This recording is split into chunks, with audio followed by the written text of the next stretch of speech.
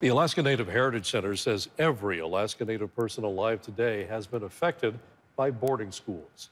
The center is now working to determine the extent of the damage caused by the schools here in Alaska. Eric Sohl introduces us to the Heritage Center's lead researcher who's working to bring healing to this dark chapter of Alaska's history.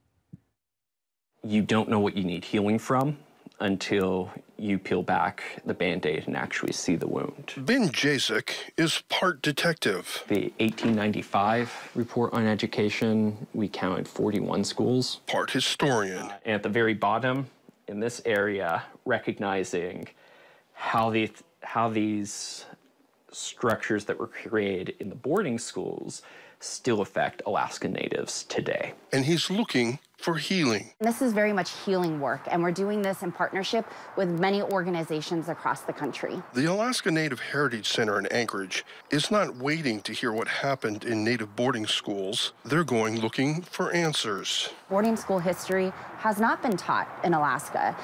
Even though every Alaska Native person that is alive today, we have either been directly impacted or indirectly impacted. Boarding schools were around as recently as 1969, stripping away the culture of Indigenous students. While also creating the narrative in society that Native peoples are not truly people. That dehumanization aspect, that just doesn't go away because you close down a building. It's something that still lives and breathes today. And we see it all over Anchorage.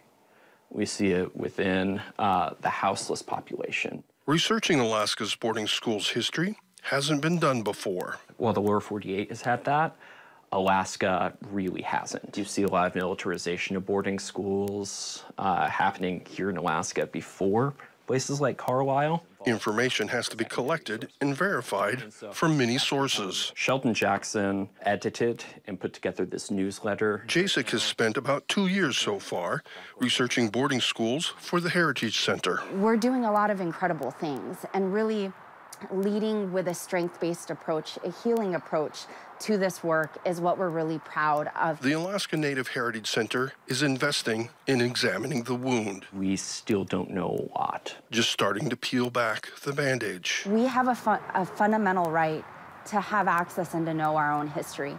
Searching for healing. Eric Sohl, Alaska's news source.